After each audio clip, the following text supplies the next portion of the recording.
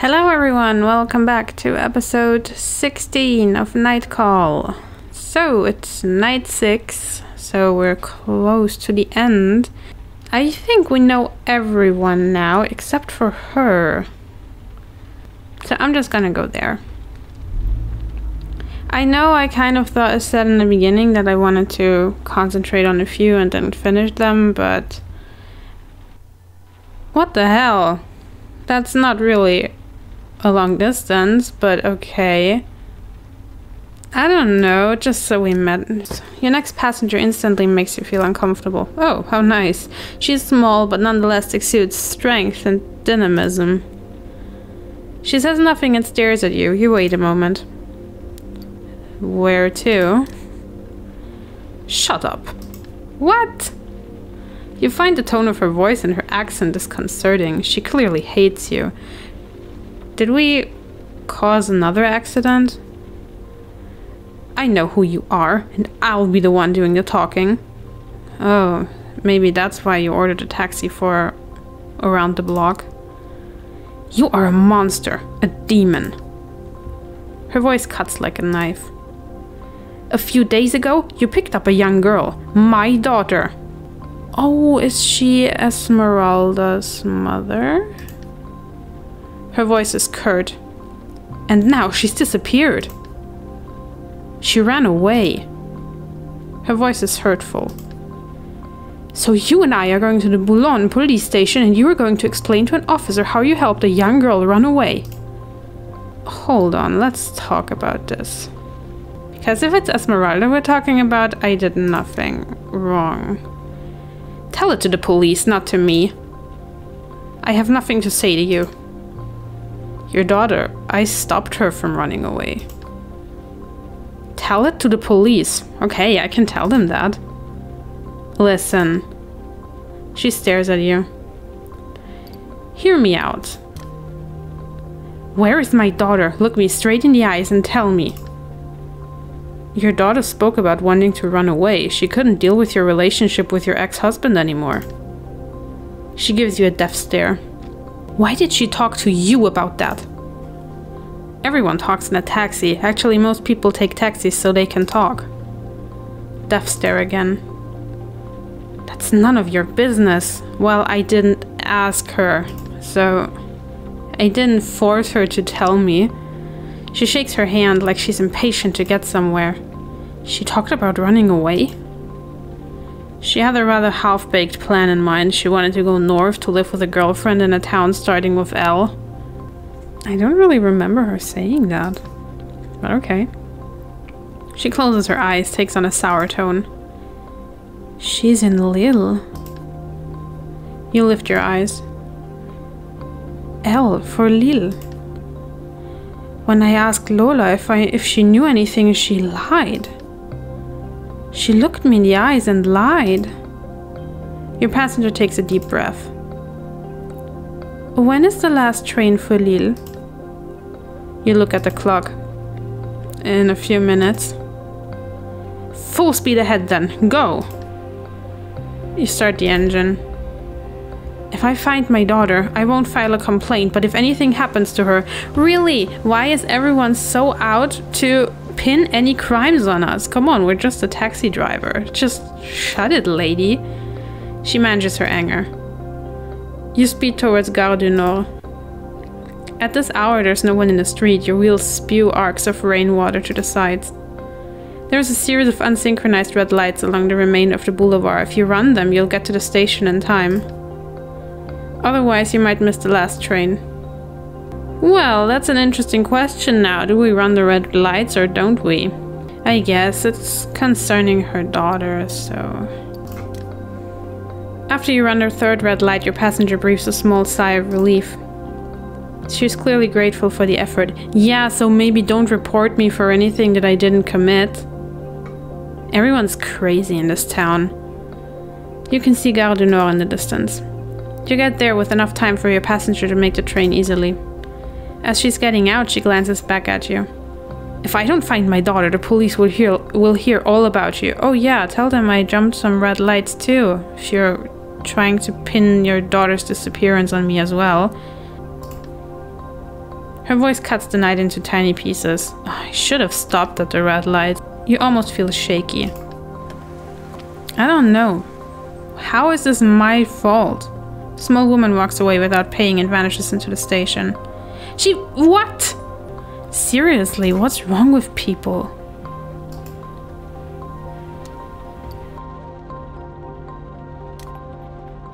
Committed crimes for her. Bitch. I wonder if LV tells us a new story now. It's just, I don't know, would be interesting. Hey pal, can you help me out? I don't know. You don't pay me. Oh, well, I remembered, he doesn't pay, so it seems our night will be starting with no pay trips. Yeah, okay, so another €0 trip, and it's already been a conversation that we knew before. So I'm gonna drive her again, because let's see what she has to say now. Oh, what's happening now? You slow down. The smell of cigarettes creeps in around you. It turns into a stale cigarette smell, then the smell of a freshly stricken match. You slowly raise your head to look in a rearview mirror. He is there. Oh, it's us again. So, piece of shit. Happy to see me again? You weren't that helpful the last time we saw each other. He reveals a row of pearly whites. Too white. No worries, I won't be here long. It occurred to me. Since your wife left you, you haven't gotten laid, have you? That must be hard on morale, huh? And I mean, there were opportunities. There was Cynthia, that her name? The nurse who changed your bag of piss. He lets out a snicker. Or that chick you never called back. What was her name again? Well, I don't know. He glances sideways at you. You know very well who I'm talking about. Go on. His voice gets quieter, sounds far away. Say her name. What's the name of that girl you never called back? Probably Julie, I don't know. Yes, say it louder. Julie. Exactly. He smiles. Julie. Julie. Pretty, Julie. When was it? 5 months back? 6 maybe? Something like that. I don't know. It seems like it doesn't really work if we tell him that we don't know. Because apparently he knows, so we have to know too. Passenger. Smile. Numbers swapped in a taxi. A coffee. Her hair cut a bit too short. But you're into short hair, aren't you? You like it when they look like dudes, don't you? Shut it. Say nothing. You lower your eyes. Bits and pieces of the coffee date start to resurface. So, why didn't you call her back? Julie, she left you messages. The last syllable hangs in the air. She wanted to see you again. Julie. The last syllable shimmers. She wanted to keep conversing with you. Julie. The last syllable burns. Oh well, why didn't we call her? Tell the truth. She scared me. He smacks his thigh. There it is. She scared you. Because she was... He is waiting for you to answer, but you can't get the words out. They're stuck on the tip of your tongue. Because that Julie, she was smarter than you. Because you knew she was gonna talk about shit you wouldn't understand. Because you're too stupid. His posture shifts. It's almost imperceptible, but it's like he is melting into the back seat. You're too stupid. You lose your temper. You turn around to scream at him. Just shut the fuck up already. He has vanished. You're alone in a cab. A truck passes you. The sounds of the city slowly come back to life, a metro in the distance, a party on the first floor of a nearby building. You turn the car on, but let your fingers linger on the keys. The metal is neither warm nor cold, just reassuring. You stay like that for a second before driving off.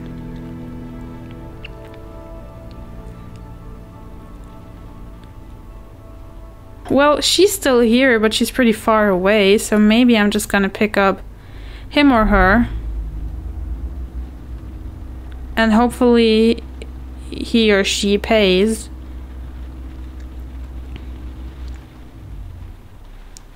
Chiara Yaman, I need help with a delivery. Ooh, she pays good. She pays well. Huh, well then. Let's take her. The passenger who sinks into the backseat is one of the hordes of cyclists you almost always hit at red lights.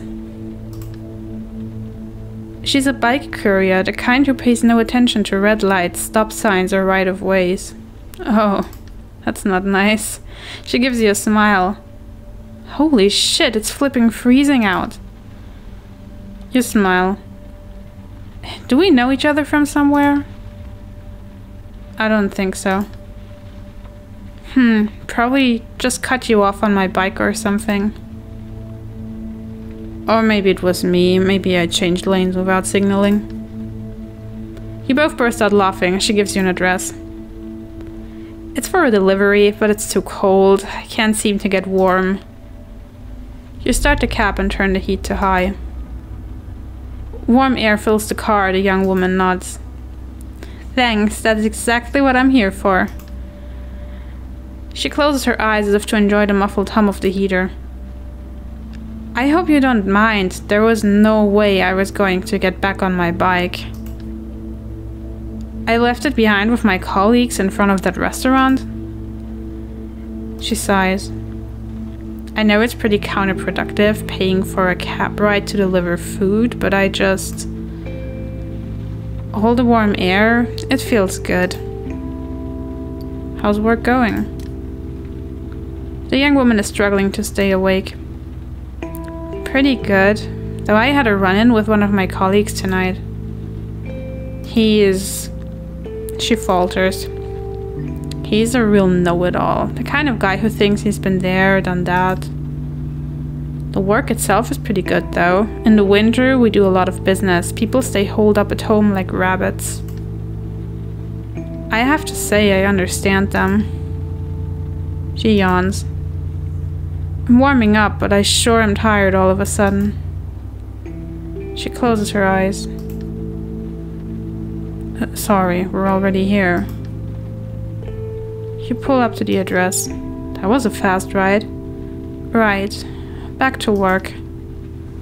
The delivery girl quickly exits the cab, slamming the door behind her. She rings the door of an elegant Parisian building. A moment later, the door cracks open. The courier hands her client a plastic bag with takeout containers inside. She smiles. The door shuts. She rushes over to the cab and flings herself into the back seat. Come on, let's get out of here. Fast. You start the cab. Back to the restaurant, please. I left my bike there. Well, that's that. Her phone chirps. Business is picking up. She sighs. But yeah, I think I'm going to wait a little, check it later.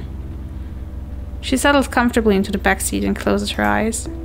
Have you been doing this for a long time? It's been... this is my second winter, so yeah, a year and a half or so. Time really flies. I have to say it gets pretty boring after a while. She flashes you a toothy grin.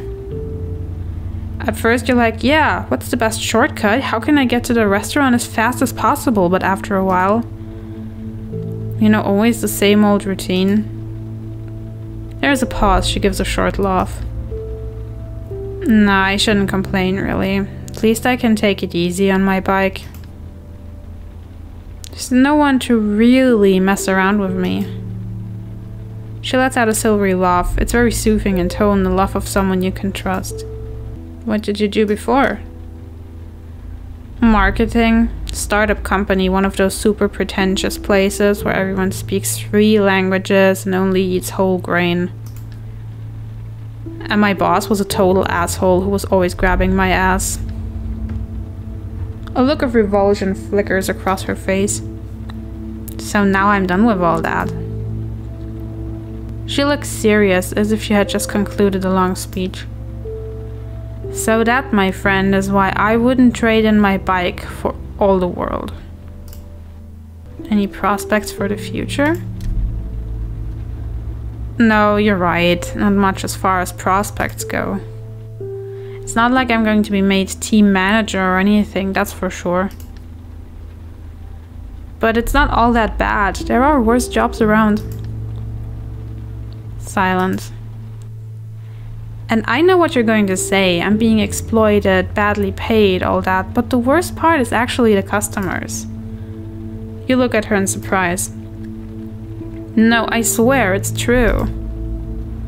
You deliver their dinner because they're worn out after working all day. And they don't even tip you a single euro. Still, they're understanding and all that. They give me articles about all the big bad delivery businesses abusing us. And then they order sushi from the restaurant down the street. Never trust a stomach. She makes a little farting sound with her mouth. Believe me, a bunch of cheapskates. She stops you with a gesture before you can speak. But all that is just for the time being. Promise. I'm putting a little aside, like my father always said. I'm going to open a takoyaki food truck. Have you ever had takoyaki? You pull up to the restaurant, a swarm of bike couriers awaiting for their orders. I think takoyaki is something Japanese. So, probably no, I think I never had them. It's a specialty from Osaka, octopus fritters, but not just any fritters, my grandmother's recipe. It's basically a pretty simple idea. Sell them to people lined up for concerts, movies, plays. She smiles. Anyhow, I'm out of here. There are a lot of starving people in Paris, and we don't want to let them down. She hands you the fare and exits the cab. Thanks again, really. Good company. If you ever need a shortcut, just ask. She gives you a last smile, then walks over to her crew. That was an interesting talk.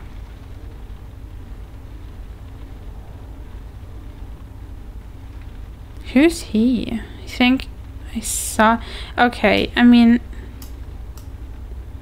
I just want to drive her again. It just has to be. I'm sorry. Then I think I need a gas station. But... this will be the last night.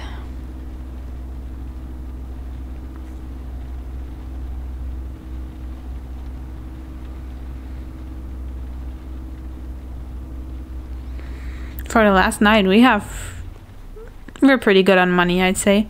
Oh no. Victor Hugo's the infected hemorrhoid station. Oh great. She's still not over her traumatic Tourette syndrome.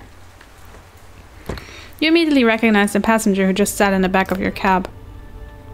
Pricely perfume, fur around her neck, and a strange form of emotional trauma that causes her to say terrible things. Oh, it's you again. You know... urethral fart. I was thinking about the last time we met. Oh, did you? I don't know. I thought in the end you were cured, so what happened again? You listen to me. I don't often cross paths with people who listen to me and don't make fun. I really appreciated it. She flashes a sweet, charming smile. Leaky condom. She gently shrugs her shoulders.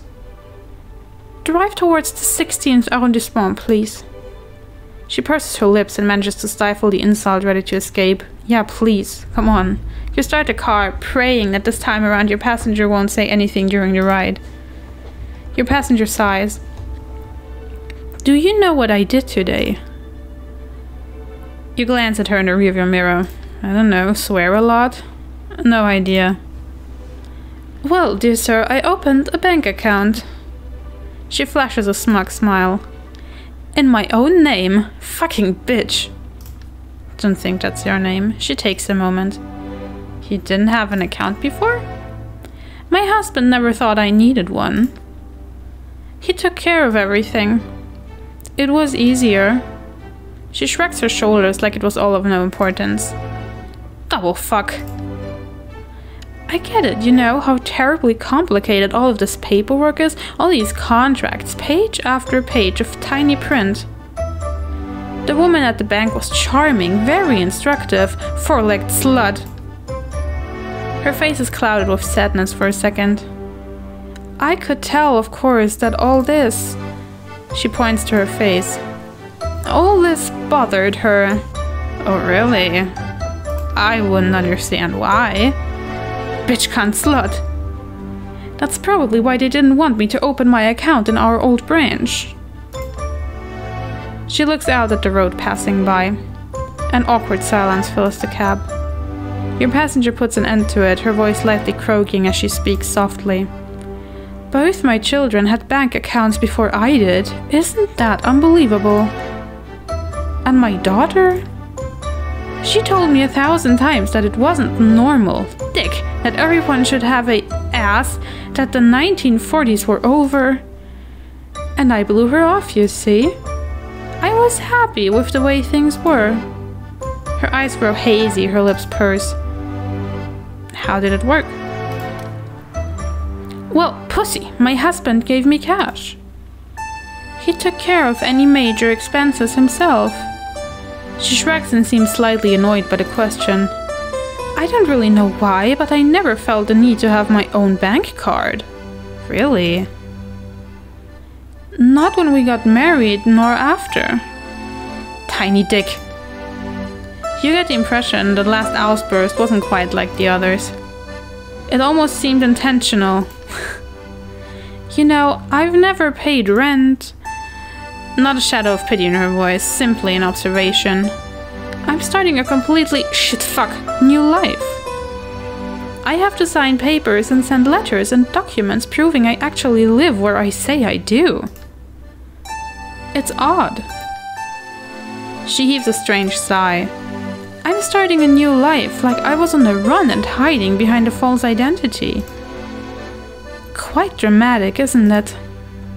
Hamster up your ass. She smiles crookedly, but it's so fast you almost miss it. You're not far from your destination, your passenger appears lost in her thoughts. The trip continues in silence for a few minutes. Bitch. Almost. Until you pull up in front of your client's place, she almost jumps when you speak up. Here we are. Yes. You know, diarrhea. My parents live just a little further up the street. She lets the sentence hang in the air like she's learning the fact at the same time as you. Actually, I lived my whole life here. She pays her fare, the bills are brand new, spanking clean. Good night and good luck, sir. Syphilis. And she gets out. You watch her until she disappears into the lobby of her building. Oh well. It's nice. Almost 10 euros tip. That's nice. So will I be able to do like the last ride? So I'm wondering, I mean, now that Alice or Alicia or something and him, they come up almost every time now. So I wonder if they are able to give us clues. So I'm just gonna go there and see, and then I think I need to... Oh, okay, then the night is over. I hope I have enough gas for this trip. Next passenger immediately raises her hand. Drive. I don't care where, I just need you to drive. Okay, so that's not how this works, that's just shooing her away, so let's just start driving. You turn the key in the ignition. Yes, there, good. Keep going this way. Her deep, full voice makes you slightly uncomfortable. So is this another Billabong story, or... With closed eyes, she seems like she's in a place far from the back seat of your taxi. When she starts speaking, there's an odd whistle in her voice, like she has a hole in one of her teeth. Slow down. Frail or fragile? A bit surprised, you look back at her in the mirror. Answer me, frail or fragile? I'm not sure. Don't think about it, just say the first one that comes to mind. Frail or fragile? Fragile. Let's just go with fragile. Ah, odd. I wouldn't have thought that of you. After all, frailty applies more to humans than to objects. The whistle in her voice crackles for a second. Both words actually have the same root. A smile spreads across her face. 2 words, 2 units. And life went on and words mixed once again. She pauses. You okay? She doesn't hear your question because she starts to scream. What the hell? Go down the street and stop. You speed up in the quiet street. The cold weather has driven away all the passers-by. There, yes, good. I've got it. She cries out with joy and it resonates in the cab. I've got it. Look, the words are right there. They're wandering past us like sheep, like... She explodes with laughter. What words? She immediately stops laughing. She silences you with a wave of her hand. Now, I must write. She closes her eyes, her fingers stroke imaginary upholstery. The frail are forced into battle. Together come the children, a son and a daughter standing tall to salute. They will cry, oh yes, they will cry. The eaglets fly behind. The frail will say... Your passenger freezes. When she opens her eyes again, she stares at you. What happens when you sleep? She's waiting for your answer. I... sleep? I dream. She tilts her head to the side just a bit. No, that's a lie and you know it. Hey, that's not true. And what happens when you drive? I hopefully don't sleep. I work. Exactly. You give your time to others. She laughs strangely, almost a snicker as her eyelids droop. And the son will say, Frail father, I want you to come back to life. And the daughter will say, Frail father, I want you to come back a winner. The whistle in her voice grates on your ears. The father responds, You must choose. As the eaglet lands upon his shoulder, together they fly off. And thus all began. Fragile, frail, 2 paths that can't be fooled. The son and daughter will grow up, though not at the same pace. When early one morning, 20 years later, they wake up. They wake to the sound of a bugle. The sound will be beaten, churned, and clubbed, until he wakes from a 1,000-year dream. A dream without sails, in which the daughter and son fish Al-Sadin. May they learn to live again without their father. Frail and fragile. Frail is fragile. She catches her breath. 11 years. I've been writing this poem for 11 years. Are you kidding? Good job. You get the impression she didn't even hear you. For 11 years, I've been trying to finish the text. It's filled with so much. It's infused with my entire life. Its lungs are swollen with my tears. Her breathing is now quite irregular. And it was all waiting right here, in this street, right in front of me. She giggles. Thank you. She sighs and places a few bills in front of you, far more than the fare. Stop here and... You pull the cab over. Keep everything. I have nothing more. What? She gets out of the taxi without a peep. Wait, what? She walks away without responding to your call. It seems to you that it's only an impression, but it looks like she's getting smaller and smaller with each step. Darkness swallows her and you sit there a bit shaken by her poem. You pick up the money, something falls at your feet. You grab onto a small, shiny white seashell with your fingers. You look at it for a second without saying a word. 11 years. The idea makes its way into your brain. You take a minute and drive off. Thank you, lady. Ooh, I definitely need a gas station tomorrow.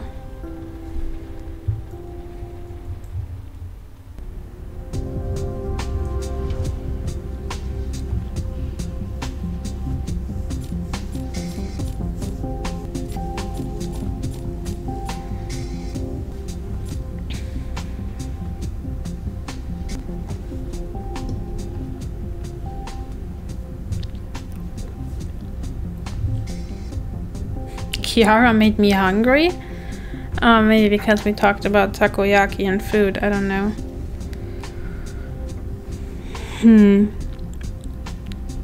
What I'm wondering now is... I guess we should receive the call from Bussy when we get home now. Alicia finished her poem, Fragile. So she finishes different poems, I guess, because this was a new one. We didn't know that. So, I guess Bussy is gonna give us a call now. You wipe your face, you're starting to feel sleepy. Did we get to know anything new? I don't believe we did. I'm gonna stay with my suspect Gilda. I think she did it. Who knows what Jesus tells her to do, so... Yeah, now Bussy is calling us. It's the moment of truth. Hello? Hi. Ice cold. So? She heaves a long sigh. There's no background noise. She must not be at the station. Yeah, I got a name for you. You won't answer anyway if I ask. Perfect, I'm listening. You glance at the wall. I don't have to remind you. You cannot get this wrong. Yeah, I know. Okay. I'm gonna go with Gilda. I mean, it is kind of interesting that it's always the first suspect, because in the last case it was the first position too, but let's accuse her.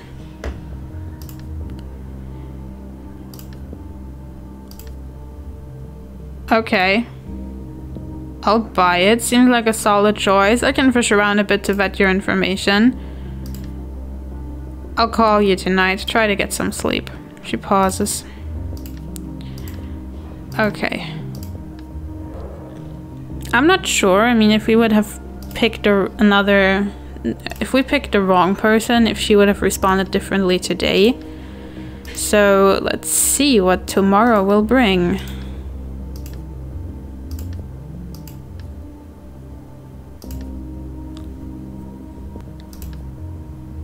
A black shadow creeps out of your mouth and bangs loudly on the floor. This is so confusing because most of the time the lines that are down here are the same, but then now and then something creepy as this comes up. You wake with a start. Oh, I guess it was a dream, yeah. You glance at the floor, there's nothing there. You lie back down, still shaking. Night 7. Oh. Who filled up our cab? You've barely gotten downstairs. Did she fill up our cab? That's nice. So let's see. Get in.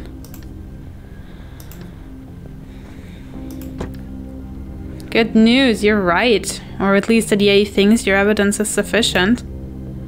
No emotion in her voice. She's giving you the facts, nothing more. We're going to get that crazy lady tonight. She leans to one side, looks away for a minute. Let me guess, I have to drive her. We were so busy looking for connections that we didn't understand there weren't any. But tonight it'll all be over. In about an hour or two, we're going to get her to leave her place. And you will pick her up. What? She pulls some kind of pen out of her pocket that she puts in the little cubby just above the car stereo. Okay, yeah, we know that. This is a bug. Yeah, I held up my end of the deal. It's all the same. Again.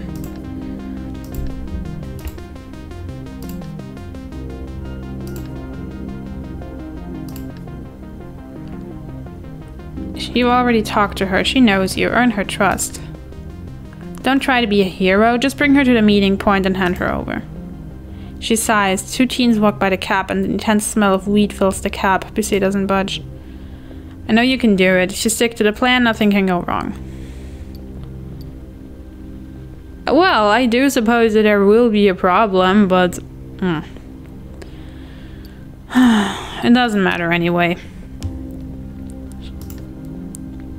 I'm off. Pick the suspect up, drive to the meeting point, and you're free. Easy as pie.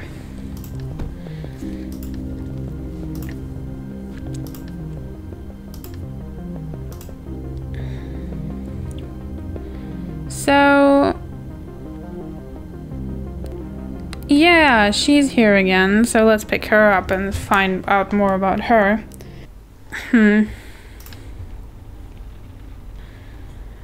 I'm interested to see how the conversation with her goes.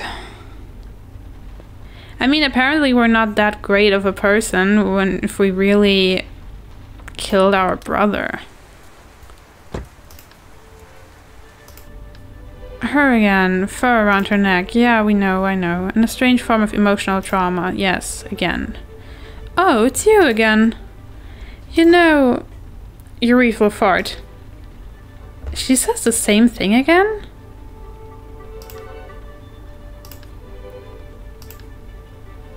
Suck your mother. She gently shrugs her shoulders. Drive towards the 16th arrondissement, please. She purses her lips and manages to stifle. Okay. I hope it doesn't bother you too much. For a second you don't know what she's talking about, but then... wench. Some days are harder than others. It must surprise people. Oh, it does. It's more the teasing. You see... cauliflower-shaped anus. She looks away for a second, disgusted by her own coarseness. Our neighbor's son. She shakes her head. It's a long story. They're expats, Chinese. She works for Chanel, I think, and he for a big import-export company. I can't remember its name. Transatlantic Sodomite. Something like that, anyway. She sighs. She's getting annoyed with herself. Their only son used to come get help with his French from my husband and me. Now that we're separated, rugrat, he still comes around. But he films me. Oh, he's discreet about it, of course. He slips his phone into the front pocket of his blazer and films me. He must think it's funny. An old lady who swears and calls everyone. She stops, purses her lips. When she opens her mouth again, she's glassy-eyed. Maybe he even shares them with all of China. I guess she shares them with more than just China. The internet is for everyone. Shit, yes, rugrat. Her mind wanders for a second. We don't really have any idea what goes on over there. My daughter said I might have become a dick internet star there. That's really likely. You raise your eyes to look at your passenger. The last syllable hangs in the air, oddly accentuated. Perhaps you're right. Honestly, I don't know. Is this really a thing that of emotional trauma of your husband's leaving, or I don't know, your marriage breaking, that you suddenly develop Tourette syndrome? Because if it is a thing, then I'm sorry, but I don't know if it really is, and at the moment I just believe that she's making a scene and she should get a grip of herself. If it's a real condition, I wouldn't say that, but I just think she's strange and acting up. So perhaps you're right. Her voice becomes screechy. You think? I don't know anything about any of that. It's beyond me. She raises her eyes abruptly to look at you, because she can talk normally with us. If she wants to tell you something, she can, so I don't really believe that this is like she can't control it. And plus, death pee.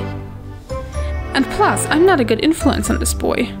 He's learning swear words. That's no way to learn a language. Yeah, probably you shouldn't be the one teaching others French when you can't even control your own language. Especially not French. The language of love, the language of poetry, of ballads. She smiles a very sad smile at you.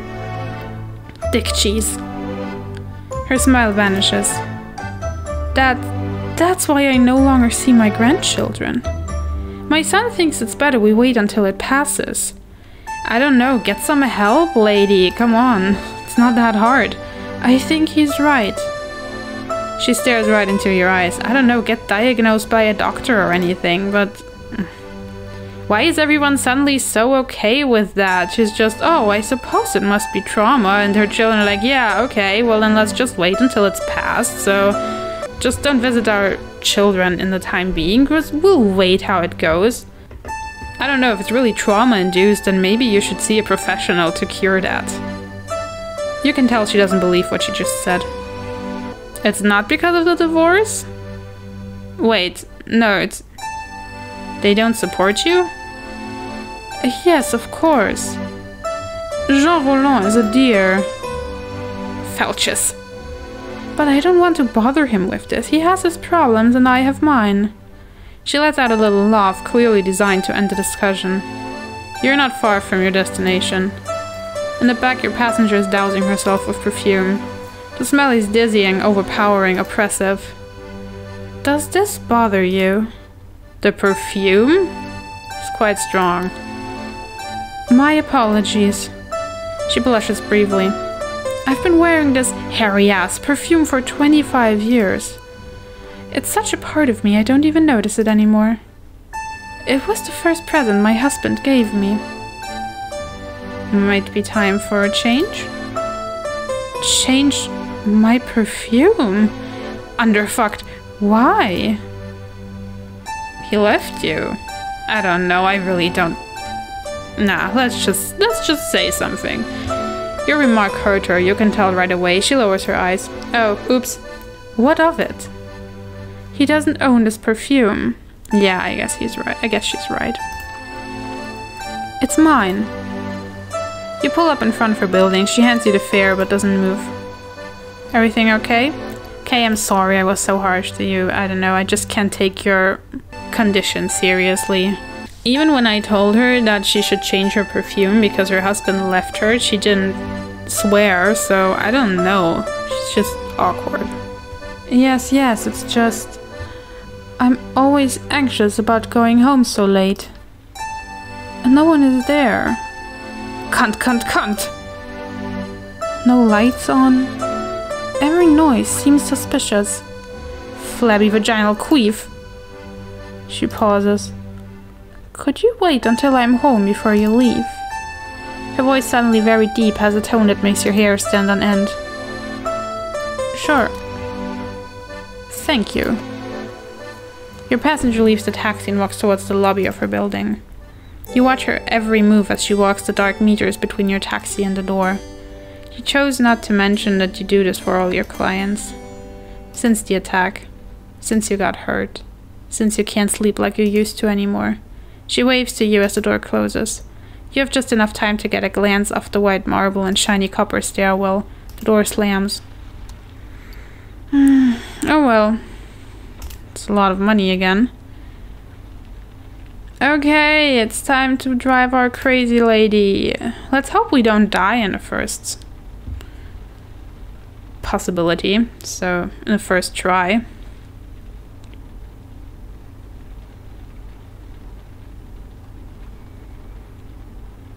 I have to get to Bastille, it's an emergency. Oh. Is Jesus in trouble? Park a few meters away from your next passenger. Your heart starts beating wildly. You glance at the bug hidden next to the gear shaft. The back door opens, creaks a little and slams. The young woman smiles at you. Good evening, sir. Her squeaky, high-pitched voice gives you the shivers. You start having doubts. Fiery slip of a girl, a killer? Yet you think she is, and you have to be careful. Where to? Gagne Opera House, please. You nod and start driving. You feel a strange tingling sensation on the back of your neck. Don't kill me, lady, please. You glance in the rearview mirror, your passenger is staring intensely at you. Will she remember me now? When she starts speaking, her voice is filled with resentment. It's odd when you think about it. That call in the middle of the night, a problem at the opera. Something so serious everyone on the crew has to come. She looks outside, her voice suddenly becomes more syrupy. I almost never see Paris this late at night. We prefer to work during the day, although for the scenery crew it makes no difference whether it's day or night out. But there's a sense. She pauses briefly, she's listening to the voice. Yes. She smiles, more of a smirk really, mechanical, fake. Your hands tighten around the steering wheel. Maybe that's the trick, keep her talking for as long as possible so she doesn't realize you're not quite going to Bastille. We can sense when the sun is set, when something is not quite right. You've been working there long? For a few years, yes. My father still works there, we build sets together. That must be fascinating. Incredibly, you can't last in this field if you're not passionate about it. We don't count our hours, every detail is crucial. You remember Bisset's instructions, buy yourself time. Buy yourself time. In some ways I feel privileged, Who? What? She suddenly moves in an odd, jerking manner, her eyes bore into you. Bisset? You feel your breath catch in your throat. She watches you. Who are you? Who is Bisset? Something in the air shifts in a moment right before a knife appears in her hand. You've spent enough time investigating her to know it's the murder weapon. The scar on your thigh begins to burn. You start calculating the rest of the trip at lightning speed. You're not far now. If you manage to keep the discussion going, you might just make it out alive. Answer me, who is Bisset? What are you talking about? Jesus told me Bisset is listening to us. Who is Bisset? Who is Bisset? You're shaking. I don't know if we should keep this up any longer. She's a policewoman. The police? They know? The blade shines. There's something about the metal that hypnotizes you. You don't want to feel that pain again. For a second you consider throwing the car into a ditch. But you're not going fast enough. The impact would be minimal and your passenger is too close. Jesus. She looks lost, far away. You're buying time, second by second. Jesus said that I shouldn't be scared, that they'd never understand. Okay, wow, what do we answer to that? I was only asked to pick you up. They made me help them. They made you? You nod your head, shaking all the while. Oh no, I didn't mean to put you into such a state. Her voice grows deeper, darker, more muffled. There's no reason to be scared, you know. If I kill you, it will be painless. Jesus? Jesus tells me where to strike and who to strike. No one ever suffers. He promised me.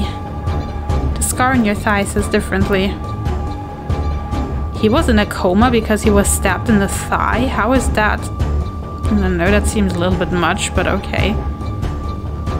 Jesus will put you in jail. And yet I felt pain. Let's just say that. I just want to know. Pain? She recoils. You're the guy I saw the night Jesus killed that actress. Saw? I had to defend myself. I panicked. Jesus was so angry with me. Wait. She lifts her head and listens to her imaginary friend. You calculate the remaining trip time. You'll be there soon. Soon, yes. Do they know about Jesus? Yes. In a matter of seconds, she loses her composure. Oh no, please don't kill me. I felt that I was so close. They can't know. There's no way. He swore. Ouch. She leans forward abruptly. Her voice changes again, becomes harsher. She starts talking to Jesus. Stop shouting. I can't even hear what I'm saying. Give me 1 second. No, I don't want to listen to you. I want... She turns to you and the words pour out of her. Sometimes he asks me to do things I don't really get. At first I found it weird that Jesus hates people so much. Then I found out just how horrible people really are. monster is just a few more meters. So I followed the orders he gave me. He told me exactly what to do, step by step. He told me to get the key out of the mailbox. There was a key in the mailbox. He told me where to hide in the shadows and which door hadn't been properly closed. He told me which tendon on the ankle to cut so they couldn't run away, where to slice so the blood would run and not spatter. Oh my god. You made it. Her voice resonates in your ears. He even told me what I needed to leave behind so the police would never find me. Cigarettes, hair. Every night I felt peaceful, incredible. What a wonderful feeling. It's so great to feel useful. When I went to bed that night, I felt so incredibly peaceful. So of course I agreed to follow him. Jesus, yes, Jesus. I followed Jesus and I... At that very moment, you turn onto the street where the cops are waiting. Oh, we did it. Headlights come on. The harsh lights flood the facade of an old black church. Your passenger yelps in surprise from the back seat. You hear the knife fall to the floor somewhere between the seats. You brake hard. The back door opens, letting a rush of icy cold air into the cab. You turn around and see your passenger. She's running. Climbing up the steps of the church, you hear her calling for help. Suddenly, she trips and falls, flopping awkwardly like a rag doll. It takes a second for you to hear the cops' gunshots, to see the blood, and to understand she's dead. Wow, they shot her? Nicely done, for what it's worth.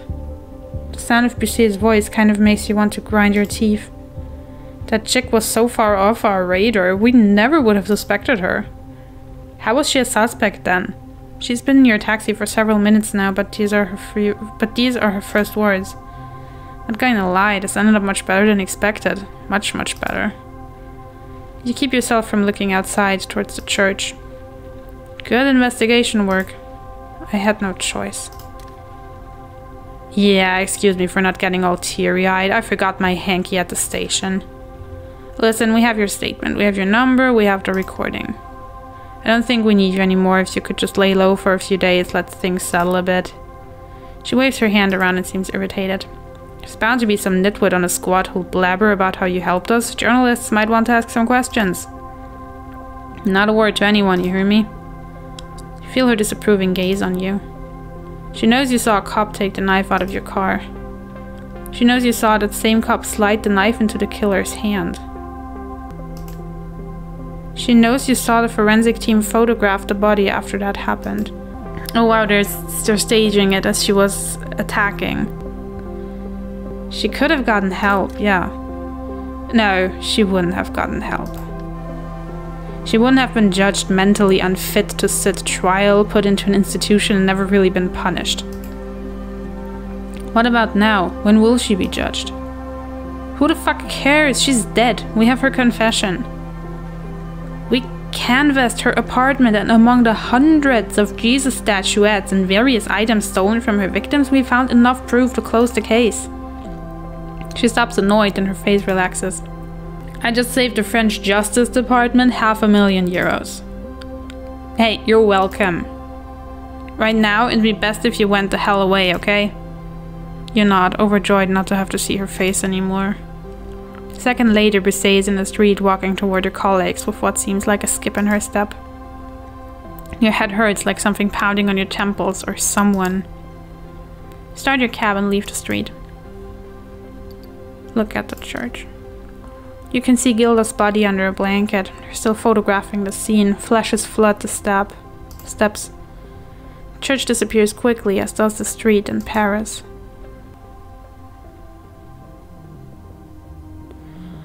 Ooh, okay. I did it without dying. Proud of that.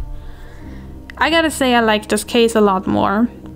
I just wonder if there could have been another outcome, like if you either die or if Gilda gets to the church and then gets shot, or if, like in the first case, if there would have been the opportunity to drive him where he wants to drive, or if this was just the way it was meant to be. But it was pretty shocking that that Gilda was shot in the end, because it really seemed like she was just that heard voices that told her to do stuff, and she would have been declared insane and probably put into an institution. So it was kind of a surprise that she got shot by the cops and then was staged as she was attacking them, and if they acted out of self-defense, when it was just they didn't care. They didn't care to bring her in alive. So that was a shocking reveal to the story, and I liked that.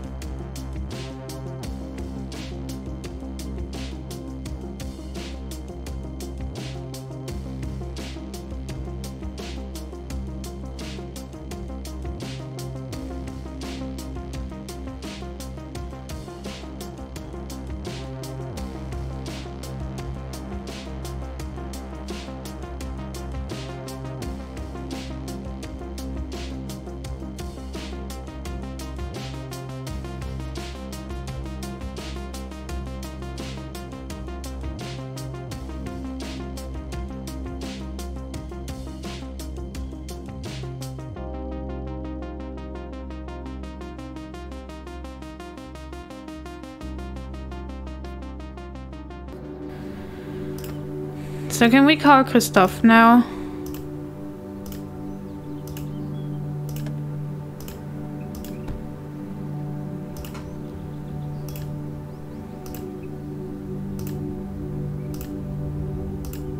So yeah, I think that Ade is your sister-in-law, and that the guy we're talking to is the brother. So I would really like to know why we killed him, though. I wonder if this comes up in the 3rd chapter.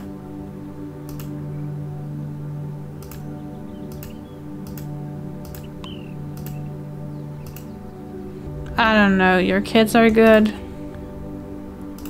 Although I don't know. I think it doesn't really matter what we say right now.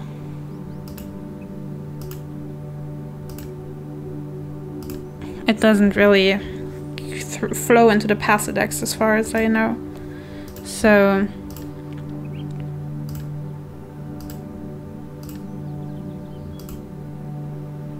I don't know what disappear means. I'll just get back in the car.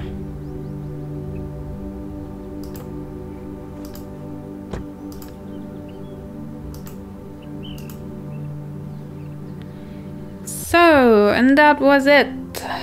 That was the Angel of Death.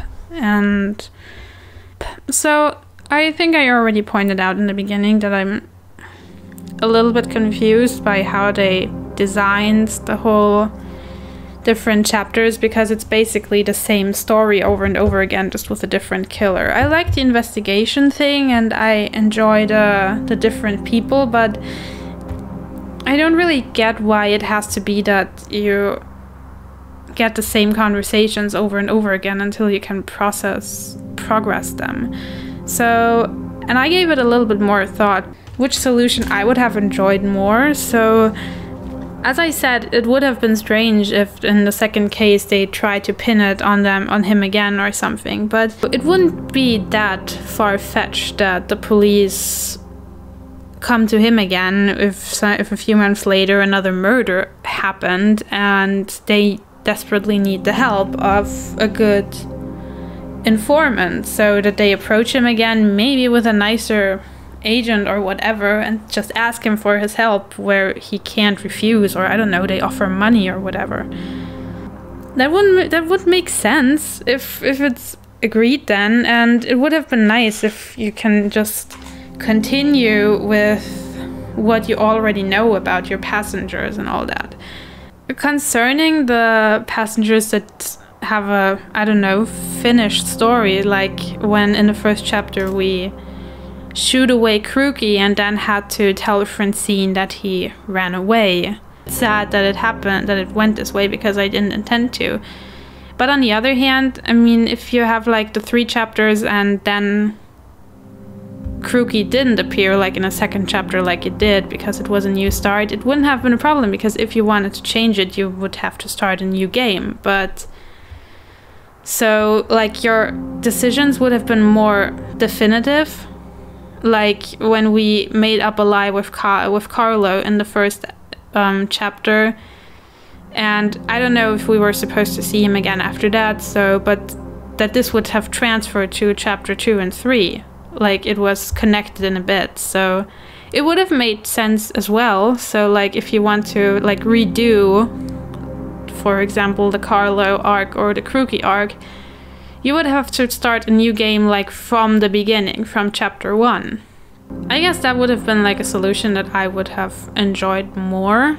Talking to Evie again, he was a suspect for the second time now in the second chapter, but you still didn't get a different conversations with him now, because when I picked him up, it was the first conversation from the first chapter again. So the fact that with every chapter you get sent back to 0 or to start, it lessens the motivation to keep going a little bit, or like not to keep going, but to get into another chapter again, because the first day it is kind of boring when the conversation is completely the same except for the murder weapon to change. So it does take a little bit of time to like build this up again, and also to like find the people that you haven't met yet, or if you don't have the opportunity to pick up someone new, that you have to skip through the whole conversation from someone that you already know once more.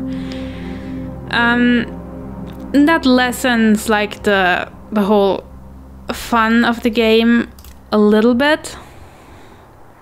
But still, there are a lot of people that we didn't meet so far, and I would like to know more. I would like to get to know them all. So I guess I'm gonna give the third chapter a try too. I mean, now I'm just gonna skip everything that we already know, which in the first day will be a lot. I will do the third chapter because, I mean, now we have 2/3 of the game, so why not do the third as well?